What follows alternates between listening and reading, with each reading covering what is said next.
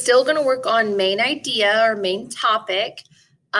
So we are going to read a story called Who Were the Mound Builders?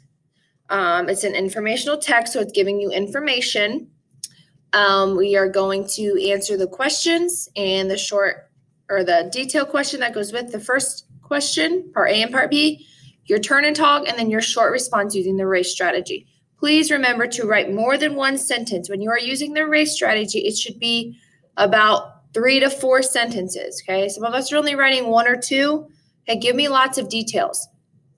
So remember, when we're finding main idea or main topic, we are looking for what this whole text was mostly about. What was the whole point of this text? What were they trying to tell us? Okay, so who were the mound builders? Long ago, Native Americans lived near the Ohio and Mississippi rivers. These people are known as the mound builders. They carried earth in baskets. Then they piled it up with their hands. Over time, they made huge earth mounds. Some mounds were used to bury the dead. Paragraph 2, the mounds have different shapes. Some people built mounds shaped like cones. One of the highest mounds is almost 70 feet tall. Paragraph 3, some people built mounds shaped like circles or squares. They made some of the largest mounds in the world. These mounds were built about 2,000 years ago.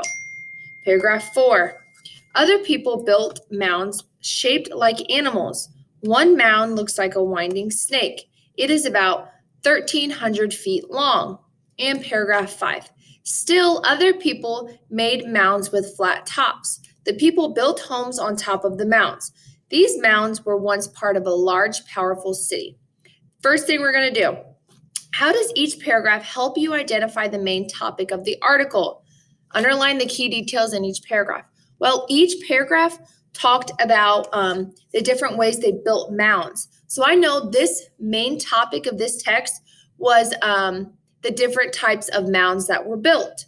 Okay, so I'm going to find that in each paragraph, and I'm going to underline that, or I'm just going to highlight it actually. Okay. All right, so over time they made huge earth mounds. That proves to me that they were building these mounds. So I got paragraph 1. Next paragraph, the mounds have different shapes. Some people built mounds shaped like cones. There's another example of the different mounds they built. Next one, some people built mounds shaped like circles or squares. There's another example of the types of mounds they built.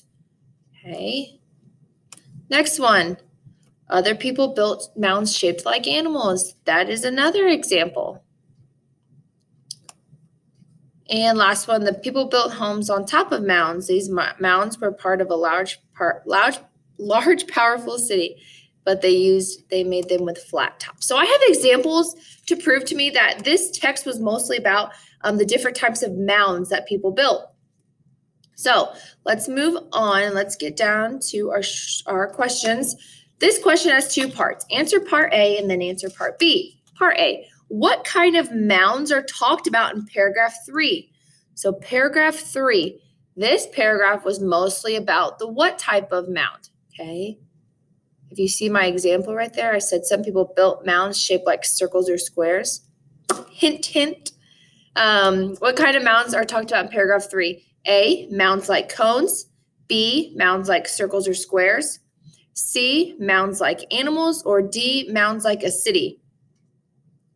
And next, part B, write 2 details you learned about the answer you chose in part A.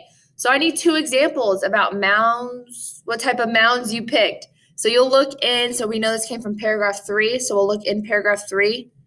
Give me 2 examples about the mounds that you answered. I'm not going to give you the answer, but give me 2 examples of those type of mounds, okay?